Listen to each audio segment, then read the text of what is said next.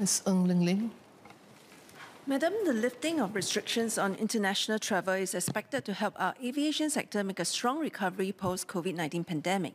Whilst the increasing passenger volume and the aviation sector recovery will be good news to most, I would like to ask the government some questions. One, is there better clarity now on the rate of recovery, especially the flow of travels to and from China?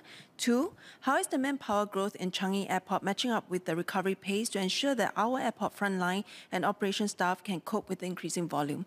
Three, as the advisor to DNATA Singapore Staff Union, I would like to know how the government will ensure the welfare and safety of more than 1,000 staff providing full range of aviation security and ground handling services who will also be managing increasing volume.